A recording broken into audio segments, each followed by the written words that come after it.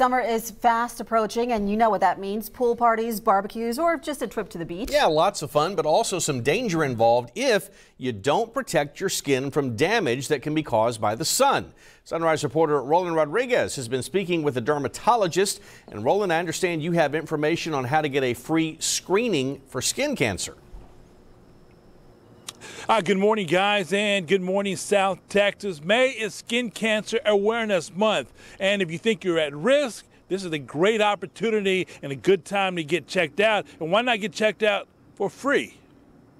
That little bump right there. On Thursday, May 2nd, dermatologist Dr. Beverly Held and her staff will be hosting a free skin cancer screening event. Well, we're doing our free screening for the month of May, and we're doing this now. This is our third year to do it. And last year we found 3 new skin cancers and a malignant melanoma on our screening.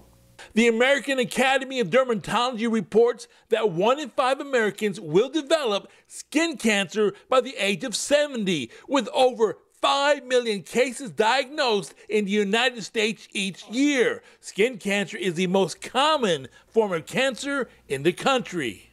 I think people are more aware of skin cancer. I think that the Academy of Dermatology has done a good job of promoting the screening and the skin cancer awareness, and that people are supposed to be wearing sunblock and protecting their skin. Skin cancer is the most common form of cancer, and fortunately, skin cancers are easily treated if diagnosed early. I just go by anything that's growing and changing. If you have a spot and it's growing and it's not going away and it's been there for more than 6 or 8 weeks, then it should be looked at. The goal for this free event is to educate individuals on risk factors for skin cancer and what precautions to take. Well, we're seeing more and more malignant melanomas, and of course that's the most fatal of the common type of skin cancers that we see. And people are actually going to just gain awareness if they know that there's a screening and that they can come.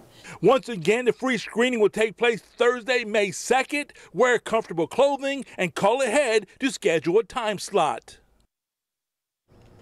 And then when it comes down to skin cancer, everybody's at risk, even those with dark skin. Now let's head back to the studio and check in with Mac and our morning weather.